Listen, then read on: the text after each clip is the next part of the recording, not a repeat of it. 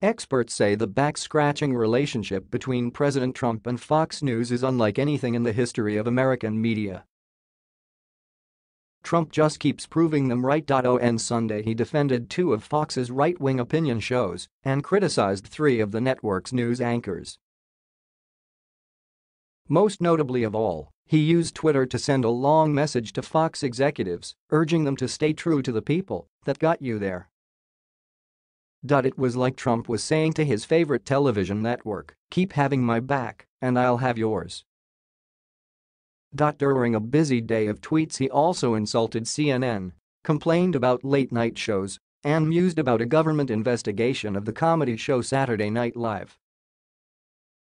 The sheer volume of tweets, suggesting a St. Patrick's Day full of TV watching, was a testament to Fox's influence within the White House. Most of the media, outlets and personalities involved just shrugged off the president's missives. Fox News and its parent company declined to comment. By now it's not news that Trump likes to promote Fox News and disparage its rivals. At times his social media accounts read like giant advertisements for Fox's right-wing view of the world. But he has clear favorites within the Fox world, friends like Sean Hannity, Pete Hegseth and Saturday Night host Jeanine Pirro. When Pirro questioned Congresswoman Ilhan Omar's patriotism last weekend, Fox condemned the host's comments and, according to a source familiar with the matter, privately suspended her. The suspension, no matter how short-lived, was an unusual step for Fox to take. And Trump evidently noticed that she was absent on Saturday because he tweeted, "Bring back at Judge Jeanine Pirro" on Sunday morning. Trump said Democrats and the media were trying to silence a majority of our country.